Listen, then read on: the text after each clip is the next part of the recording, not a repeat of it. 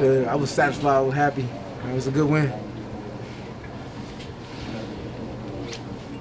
What's that like when Adrian goes out and you have Noah come in, and what kind of confidence do you have in him? I'm confident in every quarterback we got. They all practice the same. We all do the same thing every day. So I'm very confident. When Adrian went out, so another man got to step up and be ready.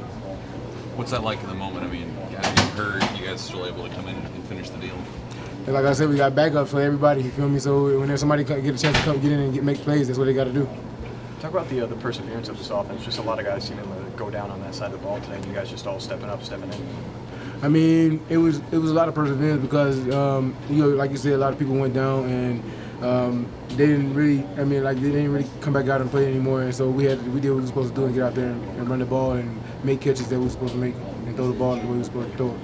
Who was a player or a coach who maybe brought you guys together on some of those final drives? Coach G, really the whole coaching staff, offensive coaching staff, and just personally ourselves, because we had to dig down deep in somewhere and find that will and power to get down the field.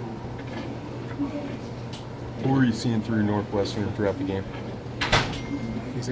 What were you seeing from Northwestern's defense throughout the game? There's a lot of pressure. I ain't gonna say a lot of pressure, but not much pressure. But they was doing a whole lot of crossing and stuff, up in the middle. So it was causing confusion for the O-line, and it was messing, messing with the blocks and stuff.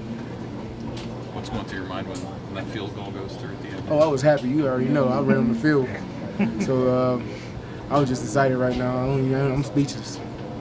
Hi, this is Jason Jorgensen, Sports Director at KRVN. Thanks for watching our YouTube video. To keep up to date with everything we have going on with our sports coverage, you can find that, and we'd love to have you subscribe to our channel. Just hit the little red button in the right corner.